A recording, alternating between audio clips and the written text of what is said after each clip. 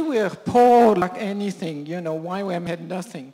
And Lauren would come, and you always had a subject to take an offering. And, and it was amazing, the result. We had no money, but there was a result. So it was during my SOE. We were learning to hear the voice of God, to trust God, and to give upright. And Lauren came, he wanted to take an offering, and it was always the question, you pray to God, shall I give? And if so, how much? So we were here, so we prayed. There was a school, we were about 35 plus the staff. And I received, yes, you give. And I said, Lord, how much shall I give? And I had in my mind, 60 need to give 60 francs.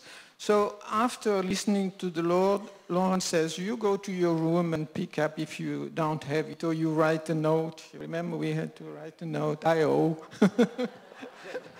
So I went to my room, I opened my purse, and in my purse was a little bit of money, coins, and there was two bills. There was a bill of 50 francs, and there was a bill of 20 francs.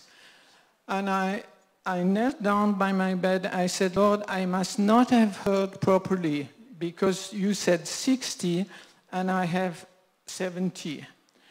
So I knelt down, and the 60 stayed to my mind. So I took these 70 francs, one 50 bill and one 20 bill, and I gave it to the offering. I said, Lord, I'm not going to tear this piece of 20 francs. And I forgot about the thing. And about a week later, I think, I went to my purse to take a coin to buy, I guess, a bar of chocolate or something. I opened my purse, and it's a 10 francs bill in my purse. I had chill in my back. I said, it's impossible. I'm sure I took all the bills.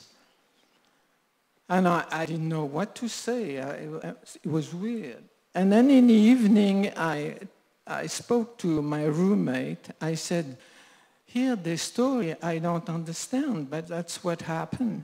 I said, you know, I gave 70 francs, and now I have 10 francs in my purse.